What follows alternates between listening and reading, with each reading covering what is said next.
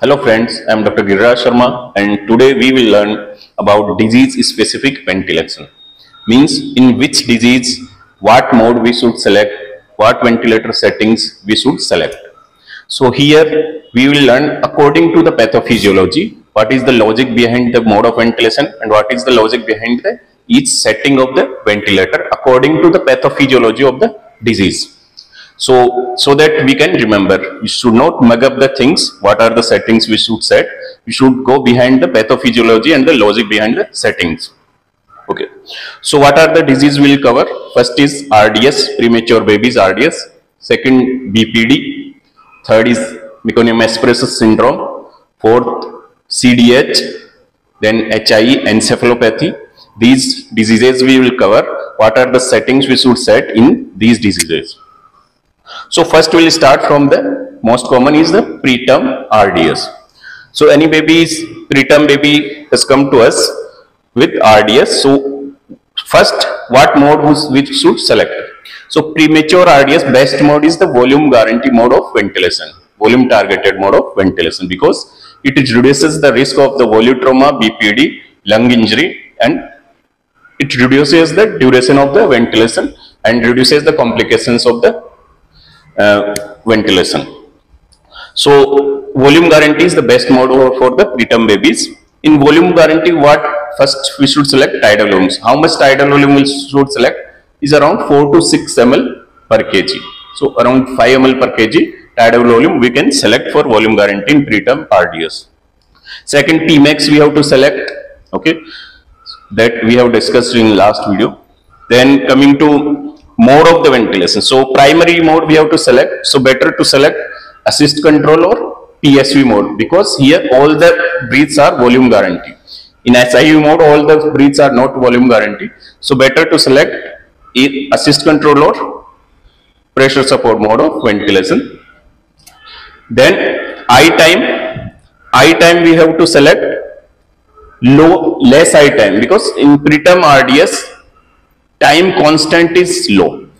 So we have to select I time should be less, like 0.35 to 0.35 second we can select. So I time will be low in RDS. Rate will be higher. So rate will be higher according to the, like here rate we can select 50 or 60. Smaller the baby, higher the rate. Smaller the baby, lower the I time. Okay, because smaller the baby, time constant will be low. That's why rate will be higher. Smaller the baby, time constant will be low, so I time will be low. So less I time, higher rates we should select in RDS. So we should select generally 50 or 55, sometimes 60 also we select. So this is the I time rate. Then coming to PIP. So in volume guarantee we don't have to select PIP because machine is automatically deciding the PIP, working pressure decided by the machine, and it is automatically weaned. Then coming to, if we are giving pressure control mode of ventilation, then first select mode of ventilation, same we can select SIMP, assist control or PSV. Then coming to in pressure control, PIP we have to select. So PIP we have to select minimum PIP where we can see the adequate chest rise. So PIP is decided by the adequate chest rise. PWP we have to select. So PEEP, we should give adequate PEEP to open up the lungs. So in RDS what is happening? Lungs are collapsed, lungs are low volume, so we have to open the lungs. So for that we should give adequate PWP. So between 5 to 8 we can select PWP. Okay, to open up the lungs. So PEEP we should give adequate, PIP should be minimum. FiO2 we should keep minimum to keep saturations between 90 to 94. We don't want more than 94. So FiO2 should be minimum to keep saturation between 90 to 94. Okay, so flow is decided directly by the machine, or we can set 6 to 8 liter per minute. So these are the settings in the preterm RDS. Second disease is the bronchopulmonary dysplasia, BPD.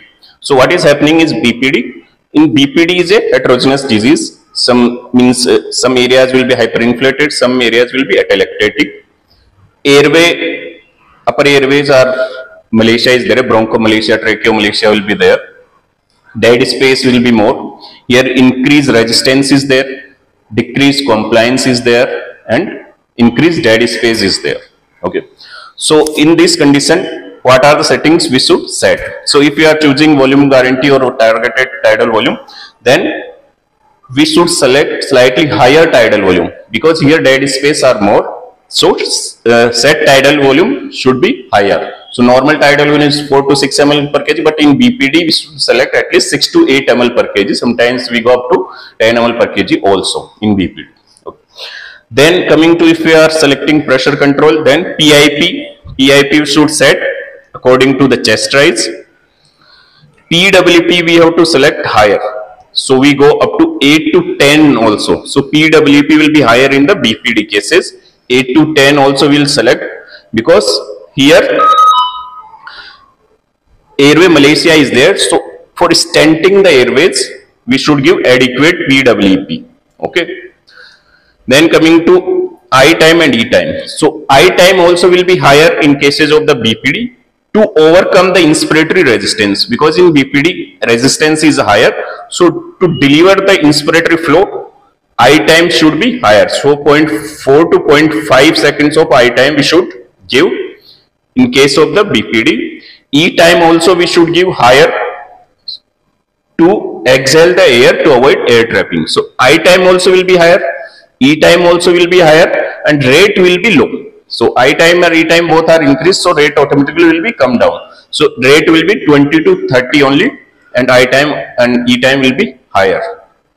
PWP will be higher, PIP will set according to chest rise, FiO2 according to saturations to maintain between 90 to 94, and tidal volume higher 6 to 8 ml per kg. So this is settings of the BPD. Next, coming to Meconium aspiration syndrome. So what is happening in MAS? MAS is a heterogeneous disease. In this disease, some areas will be atelectated, some areas will be hyperinflated. So MAS could be two types: predominantly hyperinflated, and second type is predominantly atelectated, means RDS like picture. So two types, and there will be different strategies, ventilator settings for the two types. So first, if in X-ray hyperinflation is the predominant, so what are the settings we should set? So if we are choosing the pressure control mode of ventilation, so we should select the mode SIMV, because in assist control mode there will be increased risk of the air trapping, because their auto triggering will be there, and increased risk of air trapping and hyperinflation will be there, and already here hyperinflation is there, so we should avoid the assist control. Select the SIMV mode. Then coming to settings, PIP will select according to the chest rise. PWP will keep slightly low. PWP can keep 4 to 6 centimeter of S2, because already hyperinflation is there, so PWP will keep low. I time will be normal, like we can keep around 0.35 to 4.4 second. E time we should give adequate E time to exhale the air to avoid air trapping or hyperinflation. Okay. Rate will keep low, around 30 to 40 rates to avoid air trapping. Okay. Then FiO2 according to saturations will keep. And if we are choosing volume targeted, we can keep slightly higher, like 5 to 6 ml per kg, because here also some dead space will be there. So 5 to 6 ml per kg tidal volume we should keep. So this is the case of the hyperinflated MAS. Then second case is if MAS is predominantly atelectated, means low volume lungs is there and RDS like picture is there. So what are the settings we should select in that? So if you are selecting the conventional mode pressure control, we can select assist control or SIMV or pressure support. Then PIP will keep according to the chest rise. PWP will keep higher. There we were keeping 4 to 6. Here we will keep slightly higher, around 6 to 8 to open the lungs, because lungs are more of the low volume and atelectated. So PEEP is higher, PIP according to chest rise. I time will be lower, regarding like in RDS 0.35 seconds, and rate will be around 40 to 45 per minute. FiO2 will be according to the saturations. So this is conventional ventilator. If MAS, we are selecting the HFO mode. If we are selecting in for Meconium aspiration syndrome, so what are the settings we select? In hyperinflated MAS, the MAP we should select equal to the conventional. If baby was on conventional mode of ventilation, their mean airway pressure was 12. So in HFO also will keep only 12 only, will not go up. Okay. Delta P we have to select according to the adequate wiggling. Then frequency will select around 8.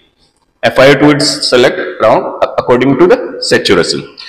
Then if predominantly atelectated pattern is there, in that if you are choosing the HFO, in that case MAP will increase slightly 2 to 3 centimeter S2 or higher than the conventional. If on conventional ventilator MAP was 12, then here will keep 15 centimeter of S2 mean airway pressure. Slightly higher will keep, because here lungs are low volume, so we have to recruit the lungs. So MAP will give higher. Then delta PV will decide according to wiggle. Frequency 8 to 9 we can select, and FiO2 according to saturation. So this is the settings of Meconium aspiration syndrome. The next coming is hypoxic ischemic encephalopathy or encephalopathy of any cause. Babies, we are intubating baby because of the CNS. Other systems are fine, lungs are fine, and CVS is fine. Only problem is CNS is there, depressed sensorium. That's why baby is hypoventilating. For that we are intubating the baby. So in that condition, what are the settings we should set? So here all the settings will be minimum, because lungs are fine. There is no pathology in the lung. We are intubating only for CNS. So if you are selecting the pressure control, we can select SIMV or assist control or PSV. If spontaneous efforts are good, then we can select assist control or PSV, otherwise we can go to for SIMV. PIP will keep minimum. PIP will keep minimum because there is no lung pathology. If you are giving more PIP, then hyperventilation will be there, CO2 washout will be there, and hypocarbia will be there. That will lead to the decreased cerebral perfusion. Okay, so we will keep PIP minimum. PEEP also will keep minimum 4 to 6. PEEP will be minimum because there is no lung pathology, lungs are open, lungs are clear. Then rate also will keep minimum 20 to 30 rates, because babies we are just supporting for hypoventilation. So rate will be minimum, PIP will be minimum, PEEP will be minimum. Okay, I time, E time will be like I time we can set for time baby 0.4. FiO2 will keep minimum to maintain saturation between 90 to 94. Okay, so these are the settings for the encephalopathy of any cause. Baby is encephalopathic, but other systems are fine. Next disease is congenital diaphragmatic hernia, CDH. So what is happening in CDH? CDH is like one side lung is not developed, lung hypoplasia is there. So lung hypoplasia is there, pulmonary hypertension is there, pulmonary pressures are higher, LV dysfunction could be there in left side CDH, and some vascular malformation, vascular maladaptation will be there. So because pulmonary hypoplasia is there, so here we should follow the gentle ventilation strategy. Gentle ventilation means we should give minimum pressures and minimum volume, because the pressure and volume will cause lung injury, because here lung hypoplasia is there. So normal volume and normal pressures will also be higher for this lung, because here hypoplasia is there, so that will cause volutrauma and barotrauma for the lung. So here gentle ventilation will keep.